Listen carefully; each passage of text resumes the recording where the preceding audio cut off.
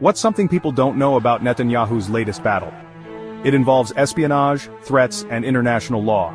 The ICC is investigating Israeli officials, including Prime Minister Benjamin Netanyahu, for alleged war crimes in Gaza.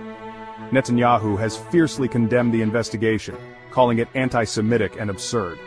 Since the ICC issued arrest warrants, its officials have faced espionage and intimidation tactics, allegedly from Israeli intelligence. This includes spying on ICC officials and even planting sources within the court.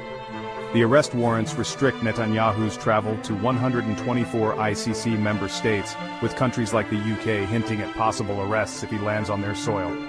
While the United States supports Israel, this legal battle has far-reaching implications, potentially isolating Israel and challenging its alliances.